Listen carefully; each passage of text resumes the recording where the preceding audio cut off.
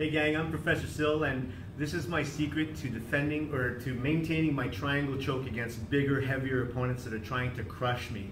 I love triangle chokes even with my short legs against big, strong guys. I still go for it if he offers me his neck. I'm going to show you guys the setup for it, and then I'm going to show you what goes wrong, because if he stacks me, he's going to end up passing my guard. So let's show you what might go wrong, and then after that, I'll give you the solution to that. I'm with Chris Bakalos here. Say hi, Chris. Hi. And so here's my triangle setup. I usually grab the collar, or I grab the neck if it was a street fight, because at this distance it's very dangerous for the punches in a real street fight. And that's a big difference between Gracie Jiu-Jitsu and Brazilian Jiu-Jitsu. In Gracie Jiu-Jitsu, we always worry about the punch, you know? But now we're talking about sport and stuff like that, so let's just check it out. So I'm grabbing his collar, and a street fighter would probably be his head more. And then I open up my guard, and I want to clear this arm here, and I'm going for my triangle choke. Now, if I'm not careful, a lot of people, what they'll do is they'll start stacking me, crushing me, and then boom, he ends up passing my guard, and then I'm in a lot of freaking trouble.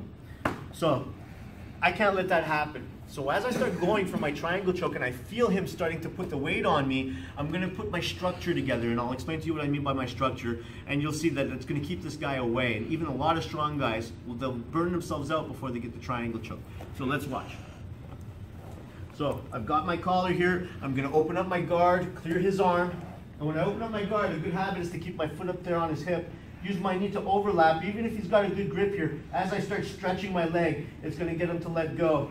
And as I start wrapping up and going for the triangle choke, oh, I see that he's starting to put his weight on me. So I'm going to structure here. I'm going to grab my tibia, and my other foot's going to push away on his hip. And this structure here, every time he tries to come towards me, he's going to get himself tired. He's going to make my whole body move back. And then as he gets tired, then I can finalize the triangle choke and pull everything down into the floor.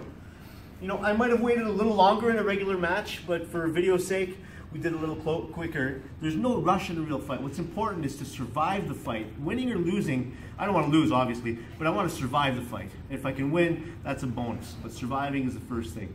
So structure, and then finish afterwards.